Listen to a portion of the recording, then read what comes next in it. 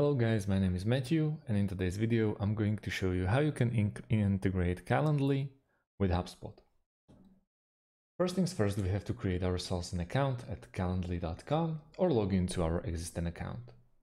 Once we are in here, at our workspace, we want to go to the top corner of our screen, next your account, help, and click on integration. Straight away, you can see there's an icon of HubSpot. So we click on HubSpot and click on Connect HubSpot.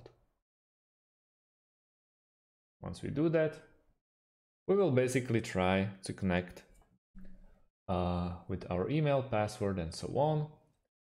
And we can make this integration work like that. But we can also use help of third-party app.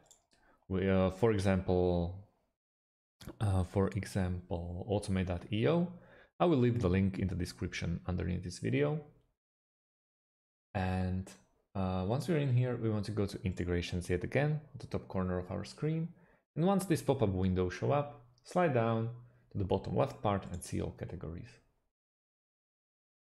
Right now, we can start addressing the first app, which is Calendly. Now we have to pick its counterpart, which will be HubSpot.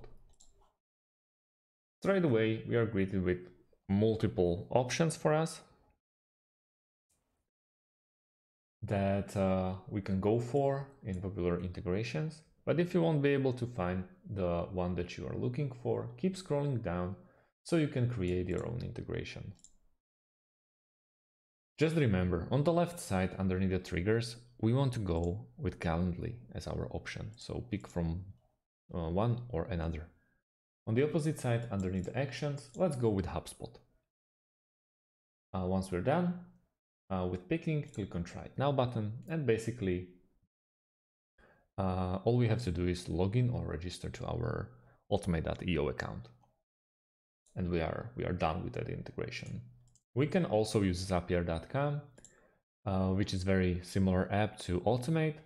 And let's go to the top left side and create Zap. First, let's start with a trigger. And the trigger app, as you probably thought it's Calendly. Trigger event, let's go with this one. Now we have to log in to our account at Calendly, continue, and now we can test our trigger between Calendly and Zapier. On the second action, as you probably thought, it's time for HubSpot. Like this, action event. Yet again, we have to pick manually. Continue. And the last thing is we have to sign into HubSpot. So that's about it. Thanks for watching and see you on the next video.